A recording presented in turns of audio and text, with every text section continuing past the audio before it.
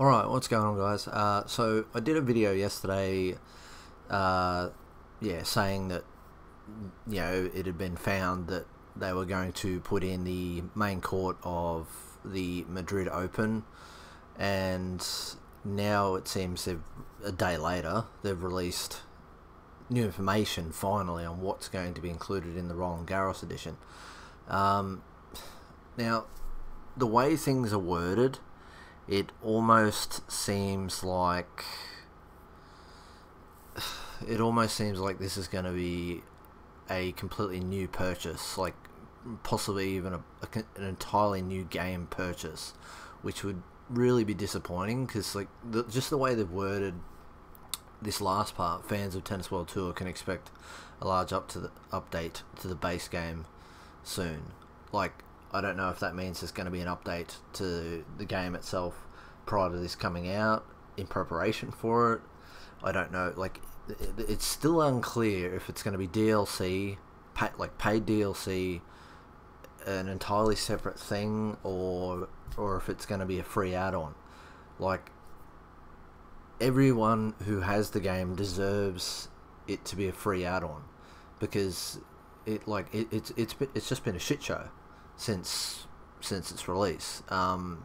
Clearly it shouldn't have been released really until May this year rather than May last year, depending how this large update goes that's evidently coming soon. But on to the information. 1 new male and 2 new female characters. You would have to imagine the 1 new male would be Nadal. It has to be, given the fact that you cannot have a licensed Roland Garros without Rafael Nadal. You just can't. But I guess we'll see. The 2 female players is harder to figure out. Maybe, I don't know. It's really hard to figure out who they might be. Maybe Simona Halep, given the fact that she's the defending champion at Roland Garros for the women's event.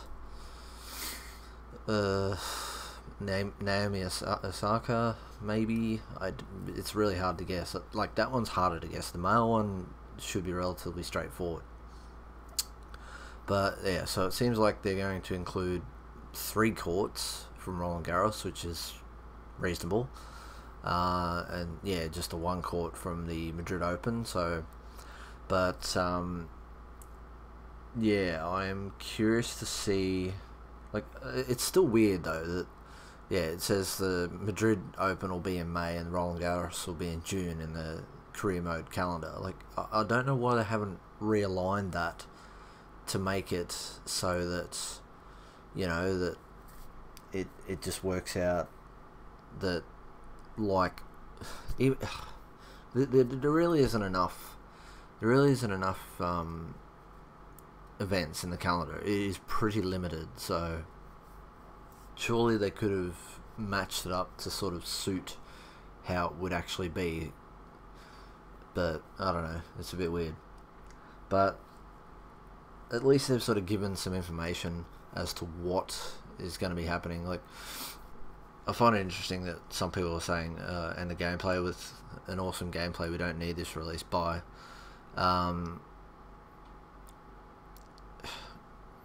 Obviously, some people have completely skipped over this bit where it said,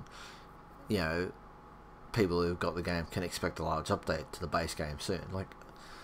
You would have to imagine that's going to include more gameplay changes, which, are needed. So I find it kind of funny how some people just completely skip over some things when not just Tennis World Tour, but just other things in general. They completely skip over information, and then they just jump down the throat of the poster.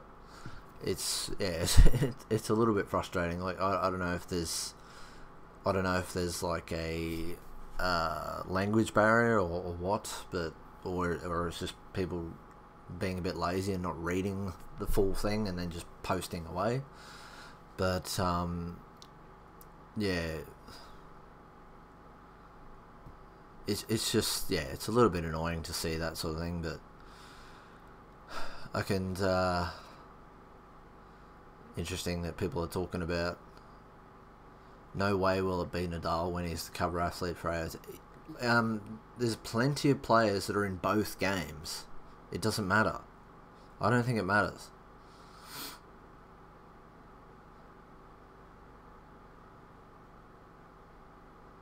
Yeah, like,